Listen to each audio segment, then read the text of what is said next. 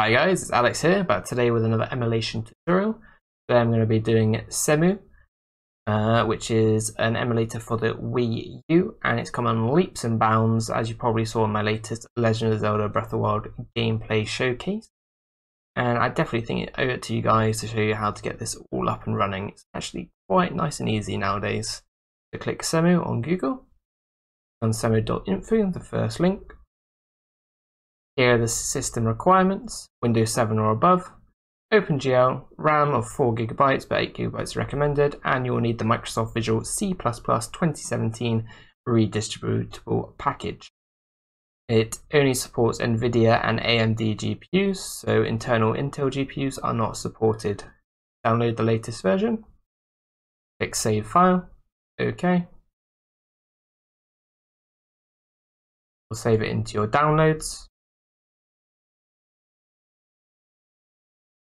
As you in the top corner, it's now downloaded as a zip folder. Head over to your start menu, click downloads, open up your downloads folder, and drag the Cemu zip onto your desktop. Once you've done that, right click, new folder, type in Cemu 1.19, and drag the zip folder into the folder you just created. Open it up. Right click, 7-zip, extract here. Don't have 7-zip, I will link it down in the description below. As usual, now delete your zip folder, and we'll now open up the Cemu folder. Double click cemu.exe, and we now have to set up the custom MLC01 path. So to do this, we click Browse. Head over to a storage drive, so I'm going to use my 2 TB hard drive. Make sure you have plenty of capacity on it. And then going to right click, new folder, and I'm going to name it Emulation. I'm going to name it Cemu Emulator. Back up. Yep, I think I'll name it that. I'm going to then right click again. Create folder, we're going to name it MLC01. Once we've done that, we're going to double click to open the folder up, and we'll click select folder. So it should read the drive names, the name of the folder, and MLC01. Right, now we need to head over to the game path folder. If you do not have any games installed for Cemu currently, then I will leave a little bubble in the right hand side corner of this video. It will pop out on how to get games and download them for Cemu Emulator. For everyone else though, this will carry on, so if you'd like to go watch that video, if you don't have any games, that will show you how to install them, and then you can come back to this exact point in the emulator to continue setting it up. If you've already got games, or you've already done that, then we will now click Browse and search for our game folder. Mine is in my documents, so I'm just going to head into my documents real quick. My games, Wii U games, data, emulators, Cemu games, and here Legend of Zelda Breath of the Wild. I'm now going to select the folder. As you can see, it's got my directory path right here, and we're going to download the community graphics packs. Wait for it to do that. Quite a quick process. Awesome. Click next. As you can see, it also says start games with full screen, open separate pad screen, and automatically check for updates. If you would like to select these options, feel free to do so. I'm going to currently leave them alone, but they are there if you wish to use them. Now let's configure the input device. So we've got the pad open here. Go to Emulate Controller, got Wii U Gamepad or Wii U Pro Controller. I recommend selecting one of these two. I'm going to select Pro Controller because I have an Xbox controller. Then go to your inputs, you have keyboard and mouse. As input for Xbox, you've got DSU for DualShock Client for PlayStation controllers, and you can also plug in Wii Remote or GameCubes if you have the wired versions and the correct software. I'm going to go as input because I have an Xbox controller. Then select controller 1, and then you can map your corresponding buttons to what you would like on the controller to match. So just click and then click on your controller. As you can see, I'm going through them. Left, right bumper, Z axis, start, select, up, down, left, right, and quickly just fill them in. You can copy exactly what I'm doing if you'd like, but everyone has their different custom setups they like to use. Once you're done, you can name your profile, so I'm going to call it Xbox Controller, and then just remember to click Save. And as you can see, profile's now saved, and you can exit out. Okay, now that you've done that, let's maximize your Cemu. And here's your game. As you see, I've got Legend of Zelda Breath of the Wild, so if you've got your games in here, and the first thing we want to do is learn how to update our game if it has an update, and also how to install DLC for our games. As you can see here, I'm currently version 0, and I currently have no DLC installed. So what you're going to do, click File, click Install Game Update or DLC. You'll then want to navigate to your games folder. So once again, head back to my other video if you want to learn how to download your games and where to get your games from. I'm going to look for Update first, so Legend of Zelda Breath of the Wild Update. It is the middle one, so I'm going to click that one. I'm going to click Open. We're going to go into the Meta folder. We're going to click meta.xml. I'm going to click Open. Once we've done that, we'll start installing the update, and I'll quickly speed this up for you guys so I can show you how to install the DLC. Okay, the update is successfully installed. We're going to click OK. As you can see, version now says 2.08 for Legend of Zelda Breath of the Wild, so there'll always be a number for the update of the game you're choosing. Let's go File, Install again, and we're now going to go install your DLC content. It's the exact same process. Head back to your game folder, find your update folder. So Legend of Breath of the Wild Update, that's my game folder.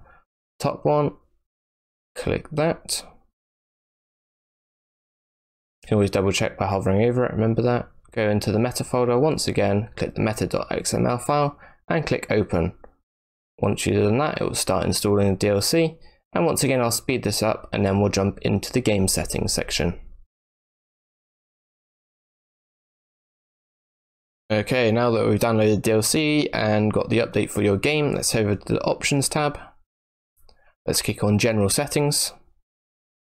You can leave most of this the same, the language here, and there's some small tick boxes here. Choose the ones you want. I'm going to put these on. You can decide if you want to do that as well. We also have your MLC path. You can change at any time. As you can see, directories here, and you can also change your game path. So let's head over to the Graphics tab. Now the Graphics API, there's OpenGL. This only works with Nvidia GPUs and offers the highest performance. However, I do recommend Vulkan, which works if you're using AMD card, you have to use Vulkan. And if you're an Nvidia user, I recommend trying out Vulkan because of the new Async feature I'll show you later. Here's your graphics device. You can leave VSync off. Pre-compiled shaders can stay auto. None of this needs changing. You can put overlays on if you'd like, but I'm not going to do that. So let's head over to the Audio tab. Let's change to X Audio 2. I have the primary sound driver, that's fine. I'm going to change mine to surround. The volume 50% is absolutely fine. And gameplay. I actually recommend putting it on primary sound device if you want it on the controller as well. And put it to 50%, but I've left mine disabled because I'm not too bothered. There's your account. You can create a little account for your brother or sisters, or if you have friends who's using the same computer, you just click create. Put in a me name, so I'm going to call this Little Bro. Click OK. As you can see, I now have 2 accounts and 2 profiles for saved games.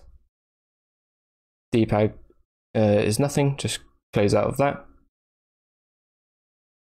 And we'll then want to head over to the Debug tab at the top of the screen.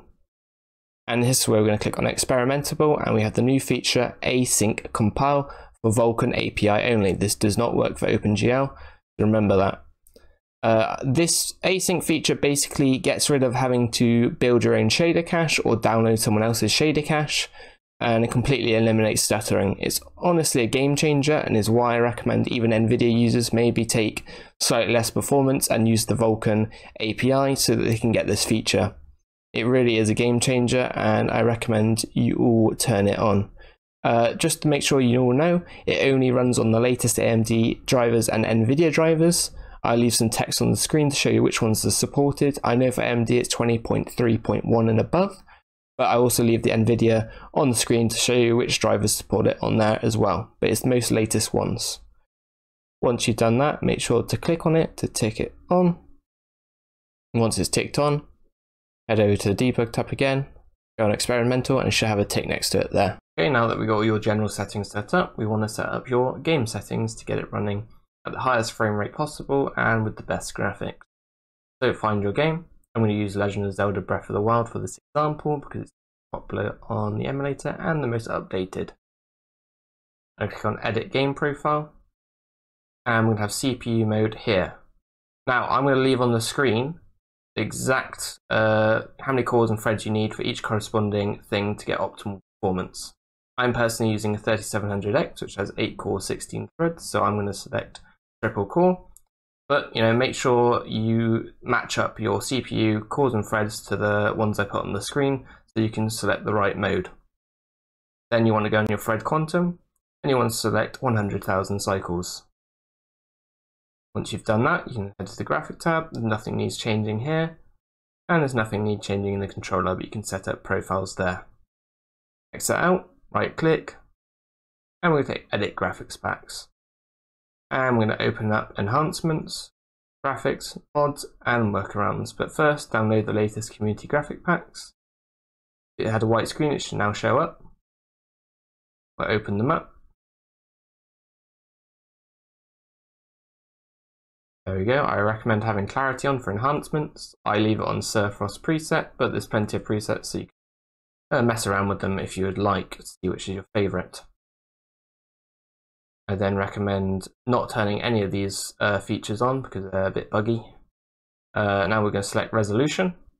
Change it to the resolution of your monitor or TV you're currently using. I'm using a 1440p monitor, so I'm going to select it to 1440p.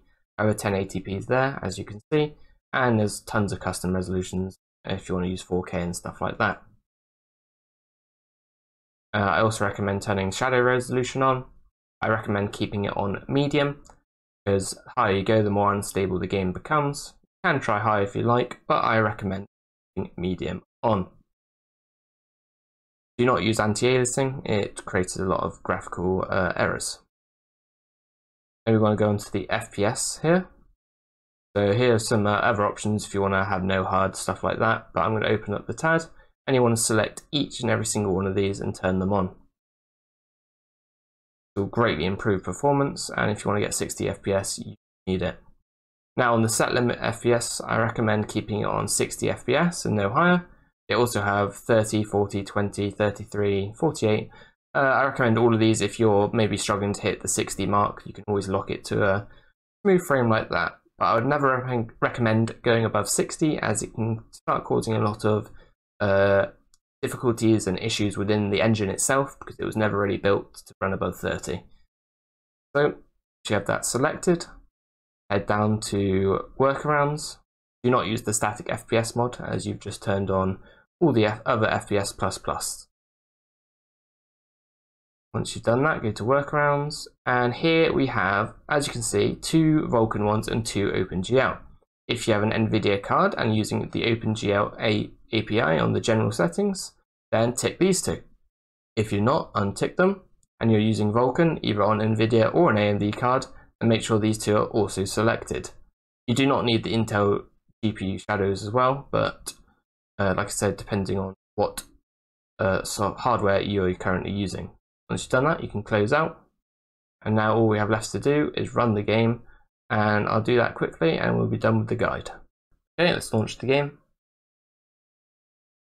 It's loading. Stop. I'm going to click on options in a minute to launch it in screen. So let's quickly do that. Full screen. Awesome. And hopefully you guys are all at this stage now. So if this video helps you, please feel free to give me a thumbs up. Feel free to subscribe to me if you want more emulation content. I'm going to do plenty of Cemu videos, but I'm also going to be doing some PCSX2 and maybe some more RPCS3 with some Yuzu in the future. So if you'd like that content, please subscribe, give me a thumbs up, comment down below any video ideas you would like to see, and cheers guys, Alex out. I'm just going to leave you with the rest of the gameplay.